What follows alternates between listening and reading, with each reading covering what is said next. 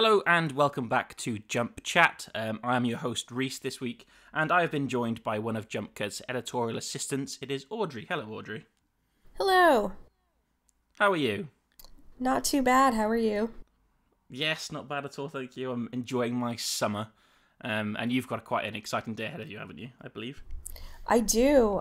Heading out in a little bit to see a press screening of The Suicide Squad, which is not here in the US yet, which is weird. But yeah, I understand you guys have all seen it already, so... We have. And as a little bit of a plug for the site, we do have a full podcast coming out this Friday all about Suicide Squad, so hopefully that will kind of sync nicely with our release schedule. If not, I do apologise to Sam and Tom and everyone else. But anyway, so today we're not here for the Suicide Squad. We are here to talk about the recently released Old, the brand new film from M. Night Shyamalan. As you know from films such as The Sixth Sense, from Signs, Unbreakable, Split, The Village. He has a very wide career. And I think this film is very much a return to the classic style that we're used to from him. Whether that's good or bad, I think, is up for debate, I suppose. So we'll go spoiler-free first of all. Audrey, what were your thoughts on Old? You know, he gets a lot of guff from people about his filmmaking. I like that when you go into one of these movies, you kind of know what to expect. I think it's fun to see, quote, original filmmaking. I know this was based on a graphic novel, but, it's still, it's not part of a franchise. It's not a sequel. It's not, any of that stuff. So I really enjoyed it. I thought it was just a nice, breath of fresh air.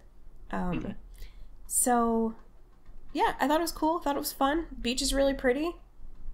Maybe I wouldn't vacation there, but still cool. Yeah, I think I feel similar in that I'm very glad I saw it.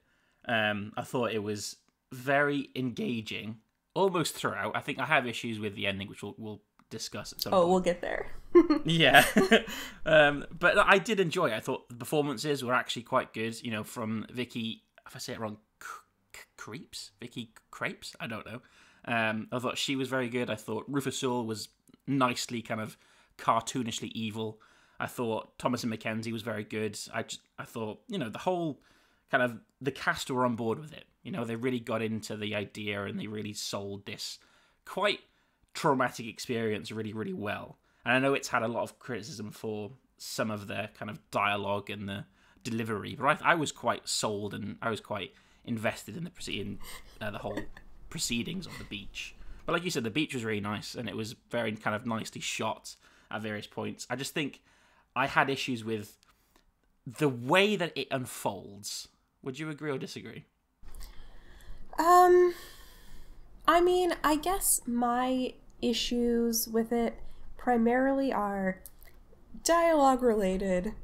We can also say maybe, I guess, I don't know if it's the way it unfolds, but maybe it's more the internal logic of it, and then the ending. Those would be my big three if we had to. I mean, I still liked it, still had fun. Would probably watch it again once it's on TV. But yeah, those I think would be my big three concerns. I think it does have that quality of I think it's quite fun to watch with some friends. You can get quite involved in it, and it's quite a fun story to try and unpack and figure out what is the secret twist, as with all Shyamalan films. And I think that has definitely some kind of rewatchable value, I suppose. But I don't know. I just have lots of thoughts on it. It's hard to talk about without going into spoiler territory. Yeah. So before we get to spoilers, why not kind of do a quick, would you recommend this to the audience? Would you say it's worth to watch, yes or no? Oh yeah, it's fun. I think you will have fun watching it. You might get frustrated at points, but he takes you along with him, and even if you're disagreeing with choices that he's making, it's still an entertaining ride. Yes. I would agree with that. I think I saw one of my favourites, Mark Kermode, he said that the film very much toes a line, and you will either go with it, or you will think this is complete toilet. and I went with it just about, but it was very much kind of on the borderline, So it's going to divide audiences. They already has divided audiences, but we can discuss kind of what we thought in more detail now. So the beach, man. That beach. It's madness. I want to say first off, I think the strongest bit is the bit when you are on the beach and you don't know what is going on, and you're just experiencing it at the same time as our characters. Would you agree?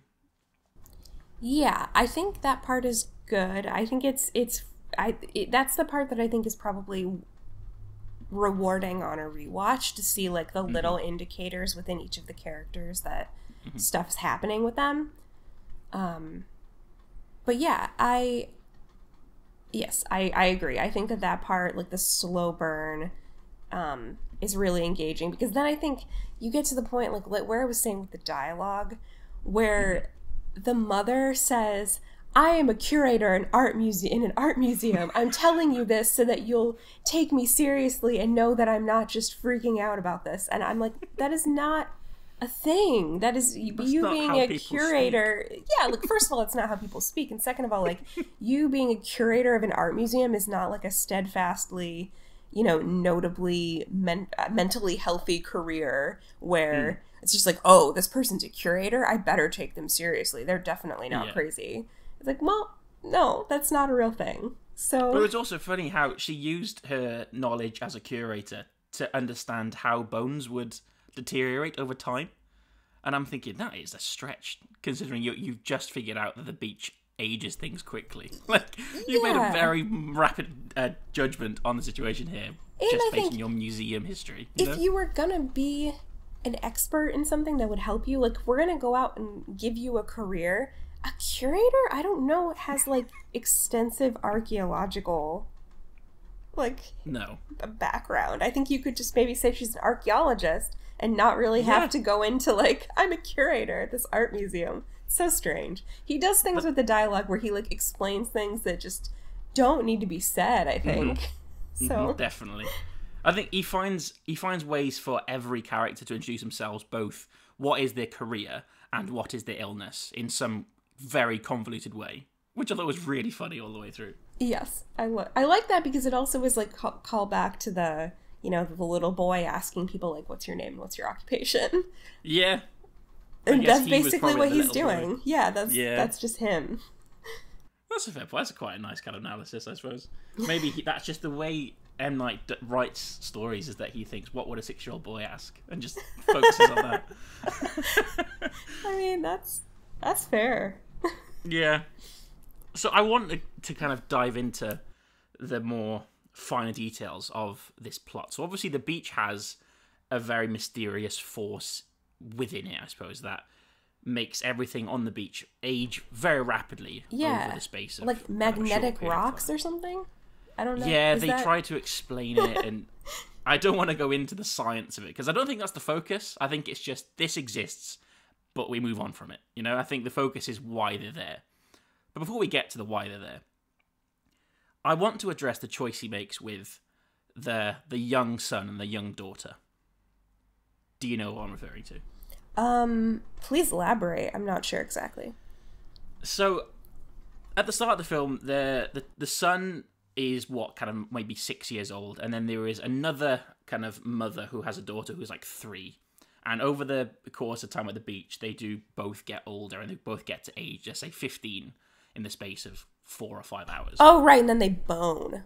And then she gets pregnant, and then they have that horrible delivery scene where the baby dies because it wasn't fed. Which is my, internal logic. If the baby is dying from not... Well, I guess it's like failure to thrive, like that nobody paid attention to it because it was put down for a minute, which is like months or whatever in their time. But if that's the case, like if every single minute is a microcosm of several months, how are they alive if they're not eating every 20 seconds?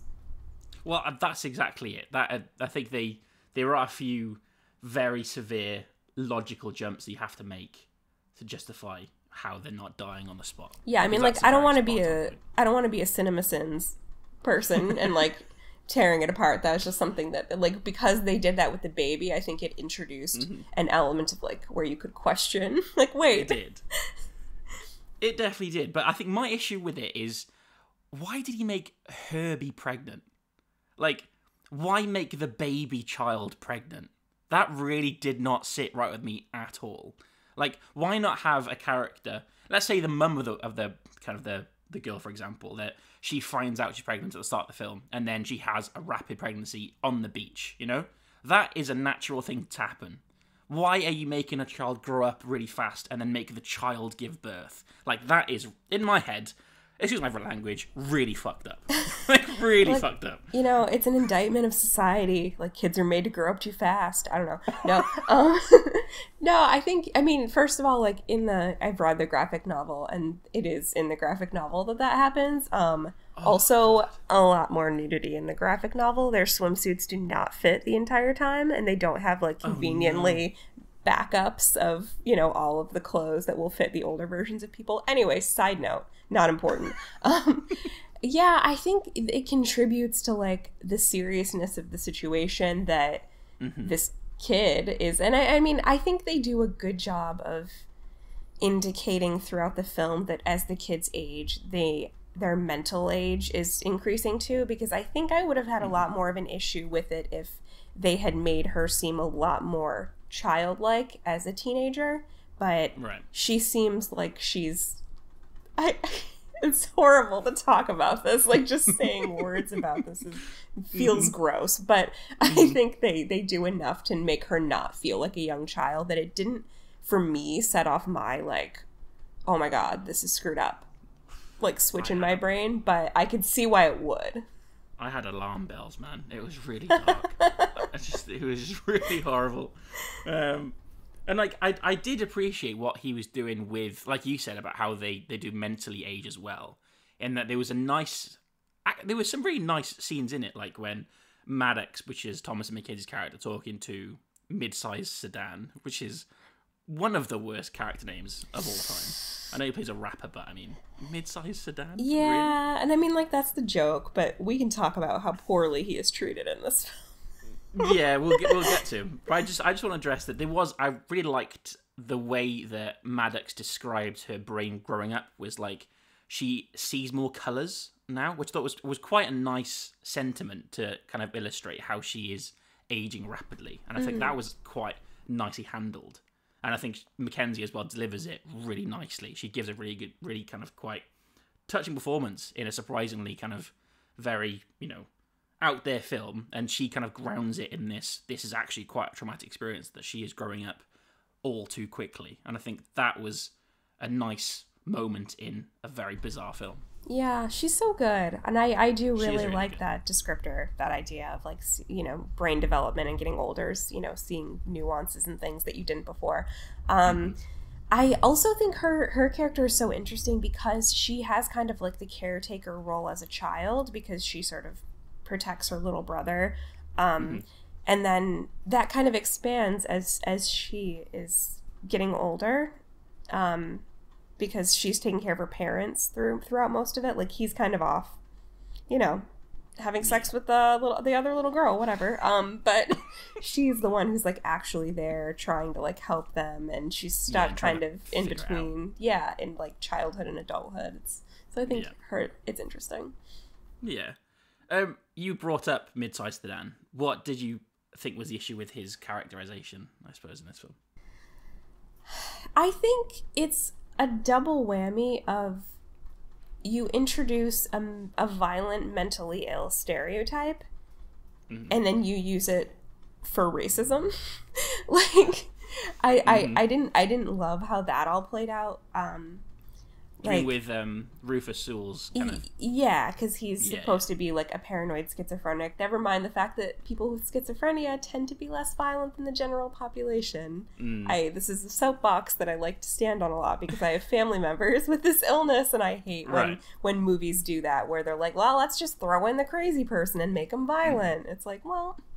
So, yeah, that's kind of my complaint about that aspect. Yeah, I mean, you do have a kind of more of a personal connection to it. I did think I thought there were a few characters that were very weirdly portrayed, and I think Mid-Sized Sedan didn't get much chance to develop as a character, really, compared to, say, Thomas and Mackenzie. You know, he was just, let's all assume that he killed this girl at the beach at the start. I'm thinking, hold on, you don't know this guy. Like, what? Why do you all suddenly gang up on him? Very strange.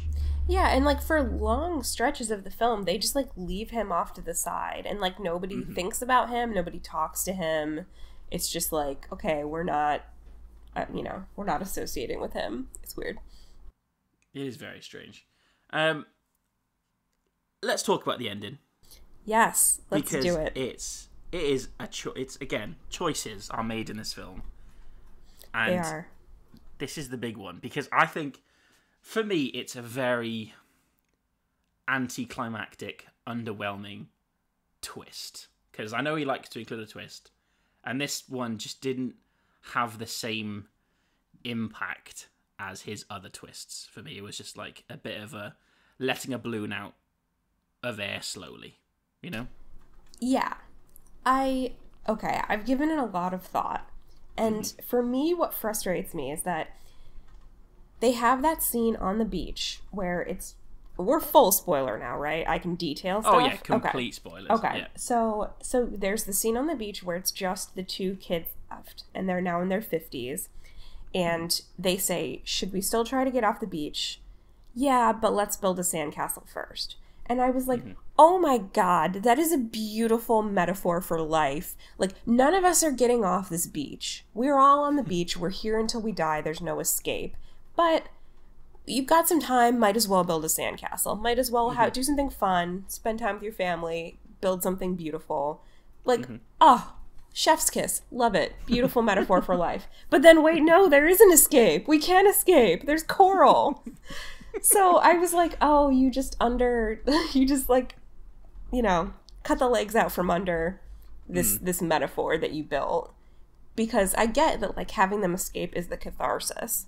They have, you feel good because you're like, oh, I was rooting for those kids and they got off the island. But from a narrative perspective, you just, like, screwed the thing that you were building your entire film around. Yeah, you undercut kind of the actual metaphor for what the beach stands for, and yeah, I do get that. But I think my issue with it was the reveal of the whole medical reasoning for it. Like, it tries to paint it as being quite optimistic, even though we've just watched 12 people die quite horribly.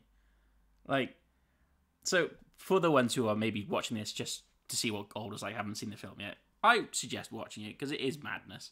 But the ending, effectively, is the scientists have discovered an area of a beach that has magnets and rocks and coral on it that for some reason impact the flow of time, and it makes people age very quickly over the space of a very short space of time.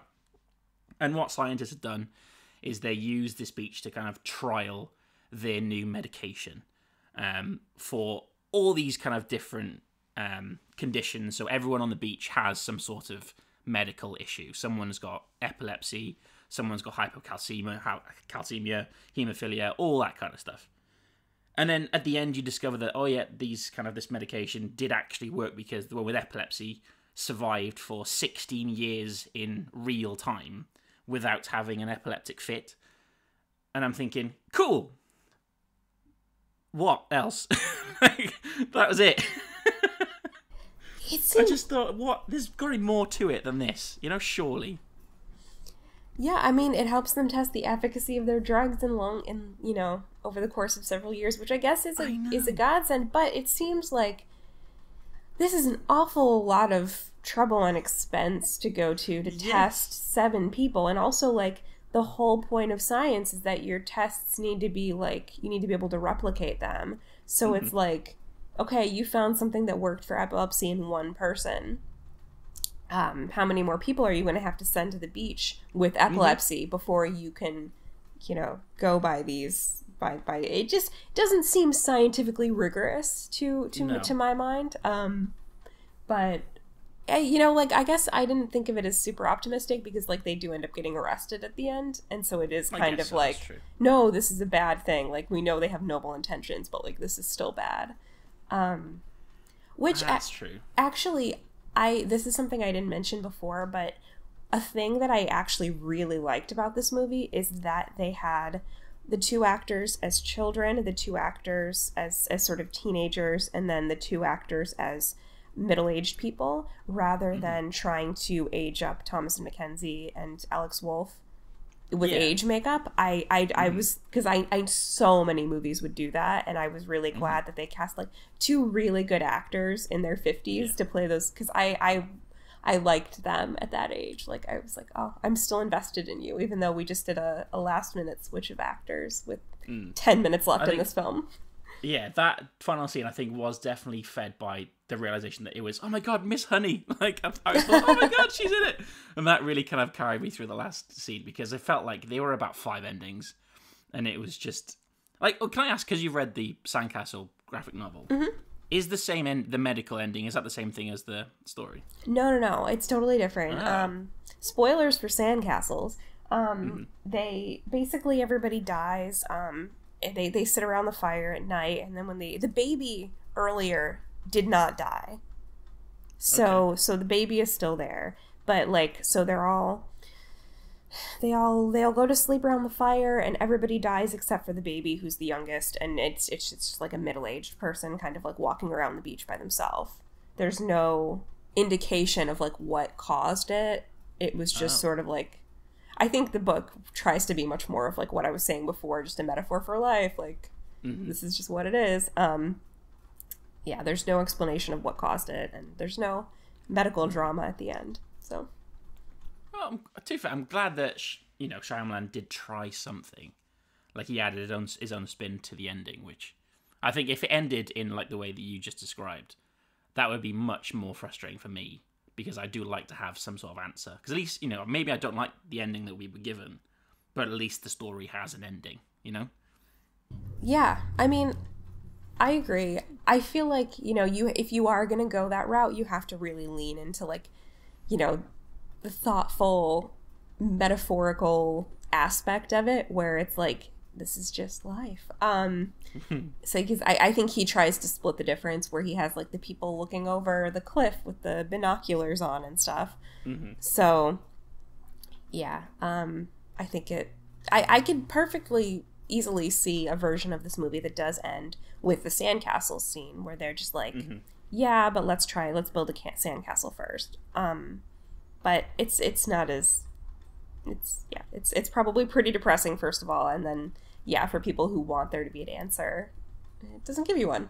So. I know, but then the way you just described it, I think there is quite a nice, optimistic, hopeful tone to it. If you end it with having built the sandcastle and then see them kind of swim away, and you're thinking, did they get out? Did they not get out? Like, you could create your own kind of ending if it did end at that point. It doesn't. But I think there is definitely legs in having that kind of ending to it, to be fair. Yeah. If you're committed to it. I also think with M. Night, it's sort of like an Alfred Hitchcock situation, where Alfred Hitchcock does his cameo in every single movie, and he starts doing it immediately because he knows people are just going to be watching the movie waiting for his cameo. Yeah. In that sort of sense, I feel like M. Night, if he didn't do a twist ending, I think people would be completely wrong-footed at this point. Like, they would be like, wait, I don't know what's happening. I'm expecting a twist. So. But he can't help himself, though, anymore, I don't think. Like, I think one of his best films in recent years was probably Split, which I was really surprised by. I think that was, really sold by James McAvoy's performance and Anya Taylor-Joy as well.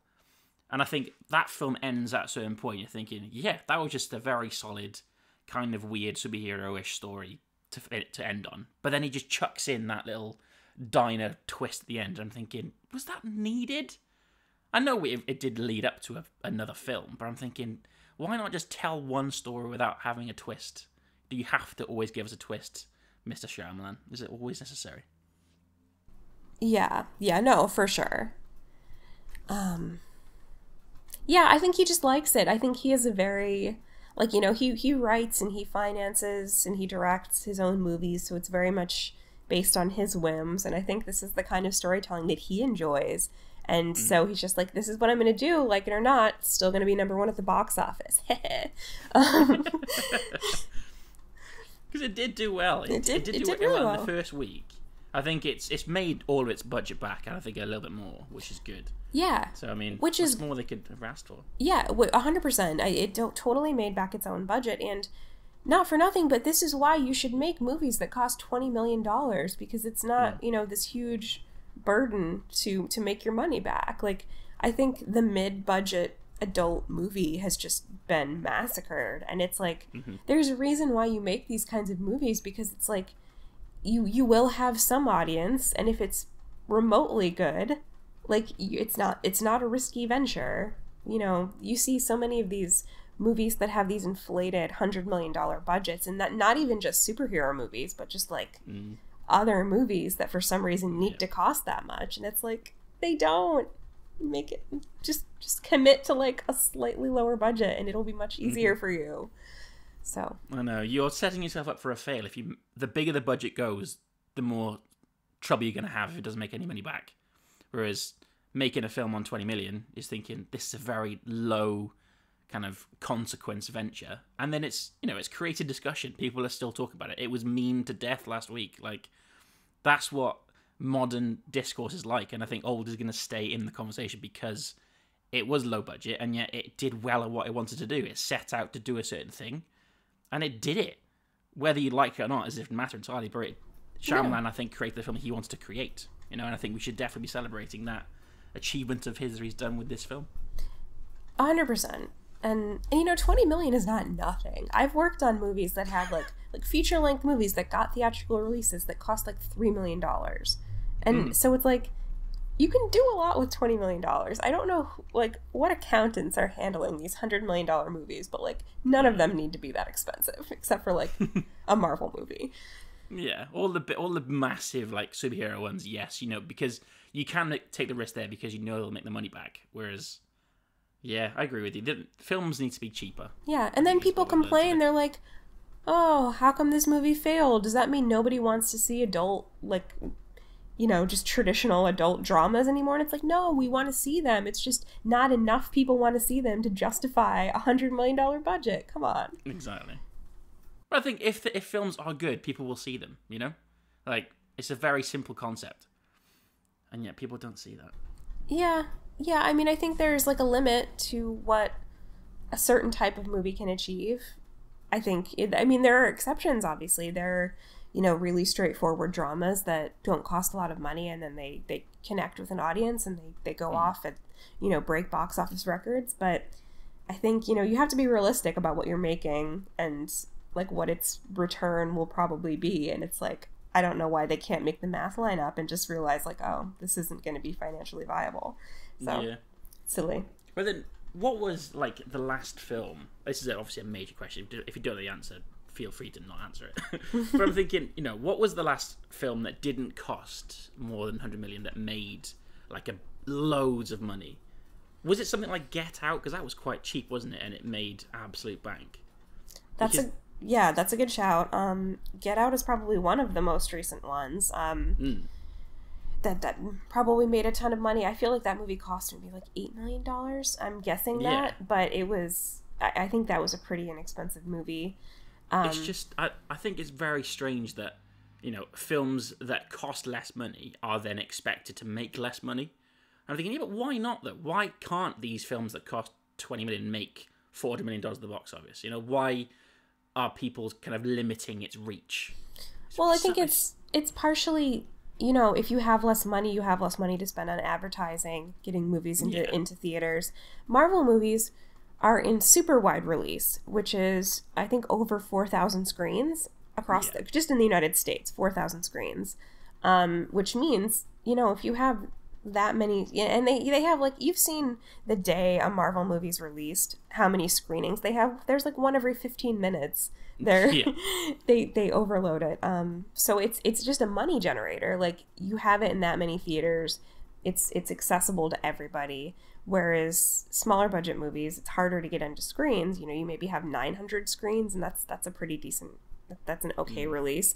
And it's, I think it's just logistics.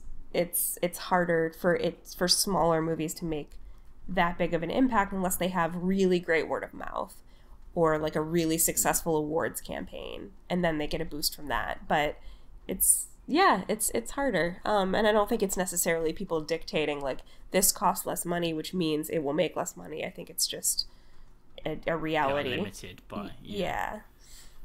That's fair. So. We went off track there, but it was a nice conversation. I think that does kind of sum up our thoughts on Old. Have you got any final thoughts on it, or are you happy to kind of end it there? Because it was an intense film. It's an intense film. A lot of roving camera work, just kind of circling. I enjoyed it. You know, it's a good, fun summer movie. I think if you wanted to be super philosophical, you might be disappointed by the end, but I think if you're willing to go along for the ride, then it is 100% worth seeing. I agree. And like I said earlier, I think it's the kind of film that you will either go with it or you will not go with it. I'd say try to go with it. Just see where the film takes you, and I think it's very much worth experiencing. Let's call it that. So I'll call it there for our episode of Jump Chat today. Thank you very much, Audrey, for joining me today. Have you got anything to plug? Where can we find you? All of that good stuff. I don't know if I have anything specific to plug, but you can always find me on JumpCut and also on Twitter at the Audrey Fox. That's me. Thank you very much. I'll just quickly plug our Patreon, of course. This episode will any Jump Chat episode always goes up a week before it goes out to general release, so you can hear these thoughts kind of much earlier than everyone else. So if that interests you, you can head over to our Patreon via our website at jumpcutonline.co.uk, and you can subscribe for £1 and you get access to loads of cool things, like you get free magazines and all sorts. It's a very good deal. So if you want to check that out, please do so at jumpcutonline.co.uk. Once again, thank you for joining me, Audrey. I have been Rhys, and I will see you on the next one. Thank you, and goodbye.